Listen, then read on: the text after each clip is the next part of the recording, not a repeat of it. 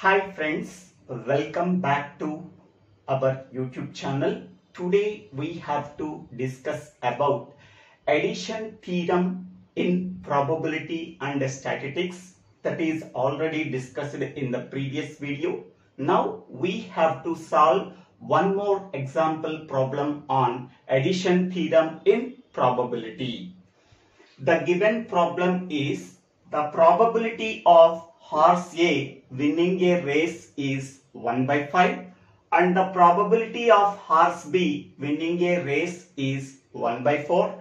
In any race, what is the probability that either of the horses win? Second one, what is the probability that none of the horses will win?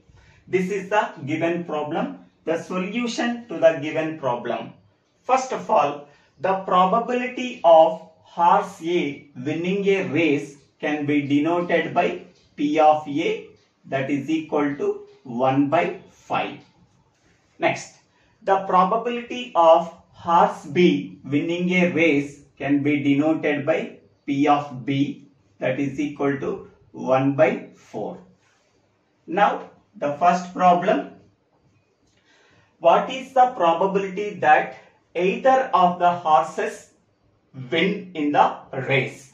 That can be denoted by P of A union B. That means probability of either horse A or horse B win in the race. That can be denoted by P of A union B, that is equal to P of A plus P of B minus P of A intersection B. Here, P of A intersection B is nothing but horse A and horse B will participate in the race independently, so that probability of A intersection B can be written as probability of A into probability of B, because horse A and horse B will participate in the race independently, so that probability of A intersection B can be defined as probability of A into probability of B. Now, the above formula can be changed as probability of A union B is equal to probability of A plus probability of B minus probability of A into probability of B. What is probability of A? That is 1 by 5. What is probability of B? That is 1 by 4. Minus probability of A into probability of B. So that is equal to 1 by 5 plus 1 by 4 minus 1 by 20. So what is the LCM? So LCM is 20. 5 goes 4 times. 4 into 1 is nothing but 4 plus 4 goes 5 times. 5 into 1 is nothing but 5 minus 20 goes 1 time. 1 into 1 is nothing but 1. 4 plus 5, 9. 9 minus 1, that is 8. 8 by 20. So that is equal to 2 by 5. So this is the answer. Probability of A union B is nothing but 2 by 5. The probability of either horse A or horse B will win the race is 2 by 5. Now we can go for second problem. What is the probability that none of the horses will win? So that can be denoted by probability of A bar intersection B bar. None of the horses will be win can be denoted by probability of A bar intersection B bar. So that is nothing but probability of A union B whole bar. According to set theory, we know that A union B whole bar is equal to A bar intersection B bar. So that can be denoted as 1 minus probability of A union B. We already know that probability of A union B value, that is 2 by 5. So that is equal to 1 minus 2 by 5. So that is equal to 3 by 5. Okay. Probability of horse A winning a race can be denoted by probability of A. Probability of horse A cannot win a race can be denoted by probability of A bar. Okay. Probability of horse P does not winning a race can be denoted by probability of B bar. So probability that none of the horses will win in the race can be denoted by probability of A bar intersection B bar. According to set theory, we know that A union B whole bar is equal to A bar intersection B bar. According to set theory, A union B whole bar is equal to 1 minus probability of A union B. So already we know that A union B value, so that we have to substitute probability of A union B value here. 1 minus 2 by 5, that is equal to 3 by 5. In this way, we have to solve the given problem. I hope. The second problem is, in a survey of 100 readers, it was found that 40 reads magazine A, 15 reads magazine B, and 10 members reads both magazine A and magazine B. What is the probability that a randomly selected person reading at least one of the magazine?